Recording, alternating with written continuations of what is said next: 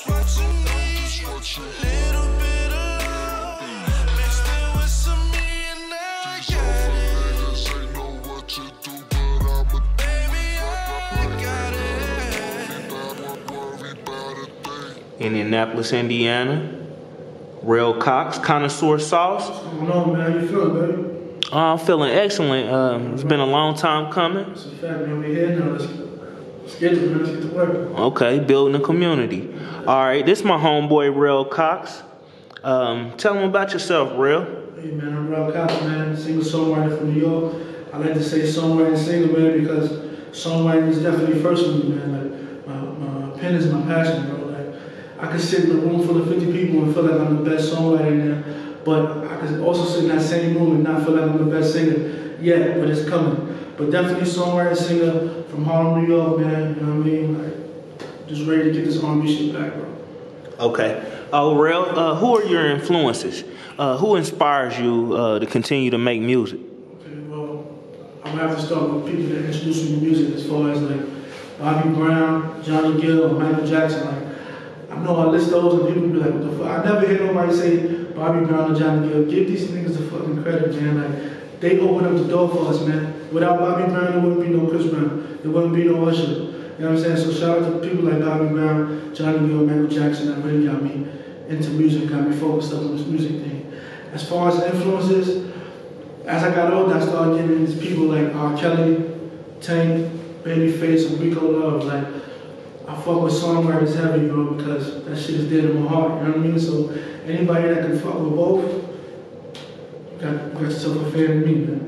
Okay, speaking on Babyface from Indianapolis. Yeah, he's from Indianapolis. It's kind of dope that we're in his hometown right now, you know what I mean? Yeah, a dope Indianapolis Connoisseur sauce and Harlem collab with my man Rell Cox.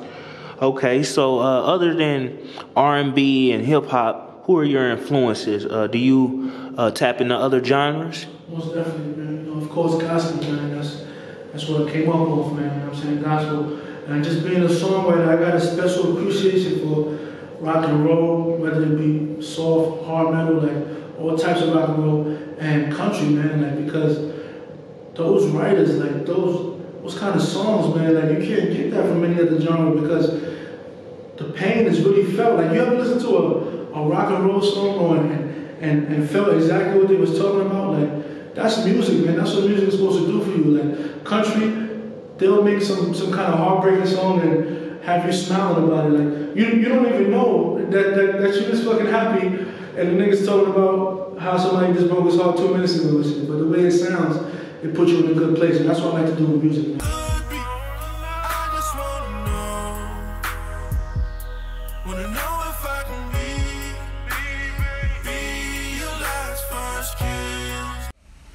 I can't believe I'm really about to do this, yo.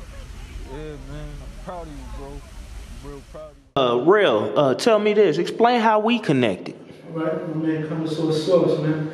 We actually met at the We Love Music Conference, man, last year here in Indianapolis, matter of fact. Probably not too far from where we are now, man. I met dude, man. He was cool from jump, man.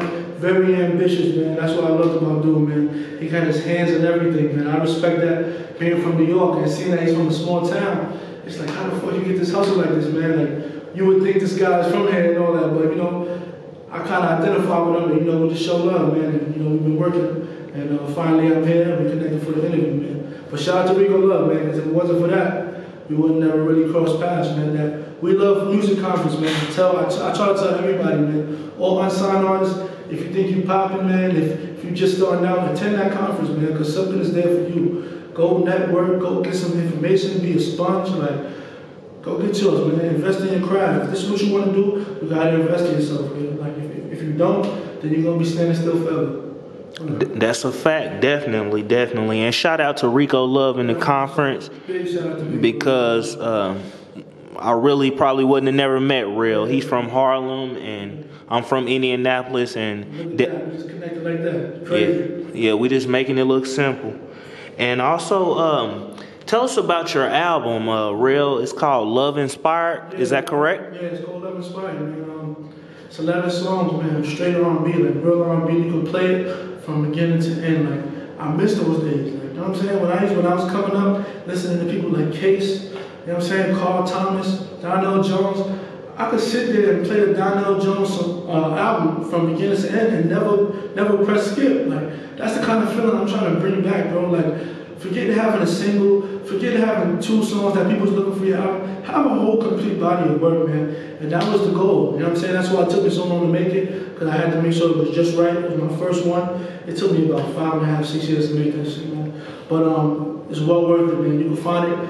Just type in Rell Cox Love Inspired. You find it on SoundCloud, Apple Music, Spotify, Tidal. Everywhere. And anything you got, man. Love Inspired is on there, man. It's a little cover with the 3 hearts melting, man. You know what I mean? That's me. Okay. Also, to wrap it up, speaking on Love Inspired, tell me your 3 favorite tracks. Like if it's your shot to win an ear, Okay. what do you want them to hear? Well, being that I'm not sure who I would come against, I would have to keep it diverse. So I definitely let them hear Different, which is my personal favorite. And it's only an interlude, but it's my favorite song. It's 2 minutes long, and I just love the way it feels. It's so me. Like, so I show them Different. I would definitely let them hear Good Girls, Not Man. Just take a chance, let me in your world, and baby, soon you'll see. Girl, you see how I do us. There ain't gonna be none like us. I'm trying to be the one to win this.